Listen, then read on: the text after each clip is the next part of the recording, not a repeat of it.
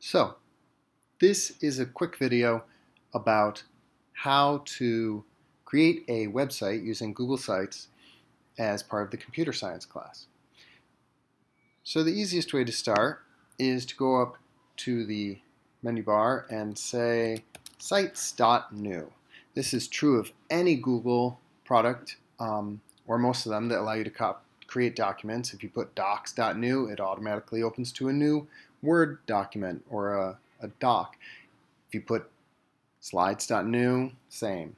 Sheets.new, same. And that's true of sites. It lets you make a new Google website without going to the main page and clicking a bunch of things. So when it opens, you will have the website editor. Website editor is really easy to use. It's all drag and drop. In this class, you're going to make a website. You can literally make it about anything. In the past, some people in this class have made it about bubble tea or skiing or straight talk politics, University of Ohio sports, hockey, Fortnite, dad jokes, dogs and cats. Someone even started working on a multi-chapter story or novel where they were going to put in illustrations. So any of these things are possible. It's really up to you. I am going to make it about something I like, which is woodworking and building things. And so I'm going to call it building things. So this is the editor. You could change. One of the things you can't really change is font, but you have a few different options here that change the size of the writing. For a title, you want it nice and big, so we'll do that. And you can add the site name. They can be the same, they can be different, but that now appears here. That's the site title. And I wanted to put in an image. I have the image. I took this picture of a workbench covered with tools a few years ago, and it's on my computer, so I'm going to upload it. Now it says adjust for readability. Those stars do their magic, and what that means is it might dim the picture or brighten the picture or dim the text so it's easier to read. You can then change the image. You could also, if you don't have your own, you can go to select and search and do a Google search for the image. You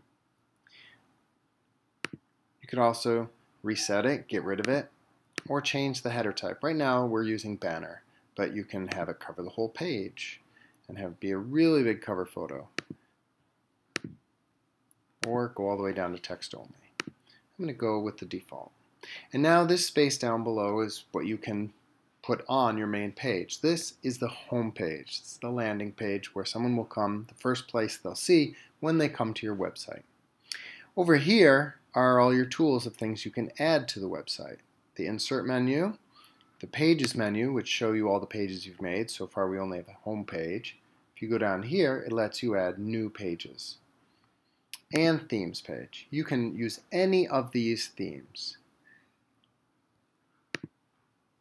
I think impression makes a good impression. So we'll go to insert, and the first thing I want to do is give a little layout to the page. So I'm going to call this first section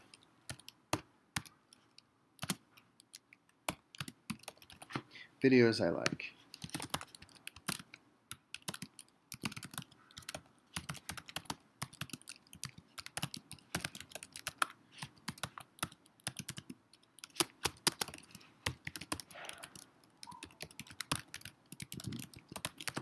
So these are all videos made by different YouTube builders and makers. And then I'm going to link this to another page. So the beauty of web pages is you don't put everything on one page. Your site is made up of many different pages. They just start here. So what I'm going to do now is make this page so that someone could click and go over to this videos page. So if I go over here and go up to pages, I can go down and make a new page. I'm going to call this videos. Now it makes that same background, same style, but we have a videos page. And I want to put in here some YouTube videos. One of my favorites are by this guy called The Essential Craftsman.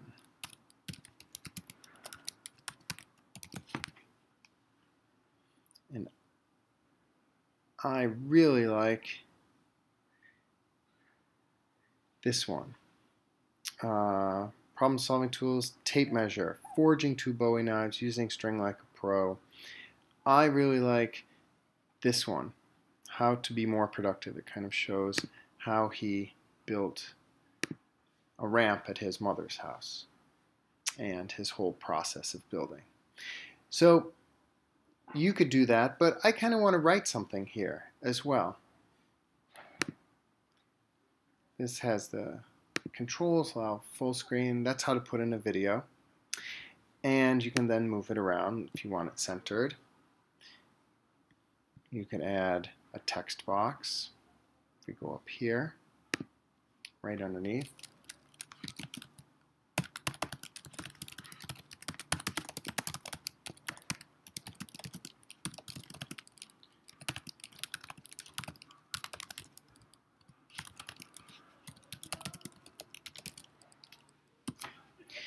Okay, that's one way to do it.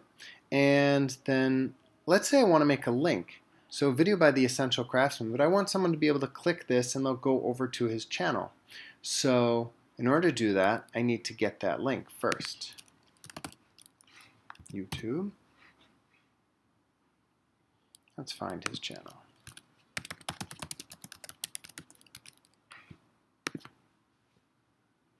So that's his channel. I happen to already be subscribed to it. And then this is the link. So I'll hit Control or Command C. Then I'll go back here.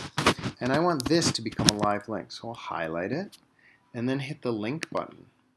And then Control or Command V to paste it in. So now that becomes a link to his channel. All right? Up here, it's giving you the different pages you make, so you can quickly click between them. Now, I want to put a picture here. And I kind of like this logo as a picture. So what I'm going to do is make a little screenshot here. So I am going to use Shift Command 4. I'm on a Mac. You can also do Shift Control and then screen switching button, which is the button above the 6 on a Chromebook. And I want to grab this Keep Up the Good Work thing. That's a pretty cool graphic. Now I'm going to go here and I want to upload. It's actually on my desktop because I just put it there by screenshotting it. Okay, and it's not really grabbing everything that I wanted in there. Keep up the good work. So you can resize it. And I also want this videos I like and this to go to my new page. So if someone clicks on this, I want them to link over to the new page. So I don't have to put in the actual link, which is here. I can also choose pages from my own site like this. So if I click those words, how about if I click the picture? Yes, I'll do the same thing. You want to make it so it's easy for people to navigate your site. So that's how to grab images and put them in places and how to do videos and links. Down below, you can also add these things. Some of these I don't really use very often, some I do. Sometimes I'll put a button in there or a dividing line. The button is just basically a big square that will link you to somewhere, and if you don't want to have text. Pages, themes. Okay? If you want to see what your site will look like, you hit this. And that's what it would look like for someone looking at your site on a laptop. You can also see what it would look like on a tablet or on a phone and scroll through just like you would. This is the menu. These are the things that appear at the top of the screen. You can X out this when you're done. If you want to share this with someone and make this project with another person, you can, just like in a Google Doc. You invite them, and then you can hit done. If this pencil is showing, they can be a fellow editor on the site, and you can work as a group. These are some different settings. It's a relatively new feature. And when you're ready for this to go live, you can hit publish. You'll notice until you hit publish, this little link symbol is grayed out because it's not published yet. If I publish this site, yes, I'm okay with this. Anyone at Ethical Culture can view my site. I will publish it. And then if I go here and I copy this link, anyone who I send that link to will be able to see my website, provided they're part of Ethical Culture. But wait, what if I want the whole world to see my website, or family members? Well, you have to change the publish settings. And so instead of, that's the name,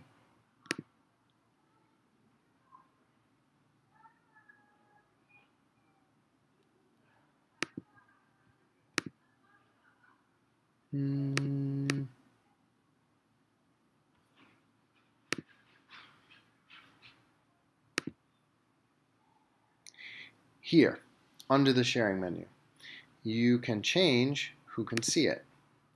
Anyone can find and view the published version. People at Ethical Culture can find and view, or only specific people. I want everyone to see it. Save that, and done.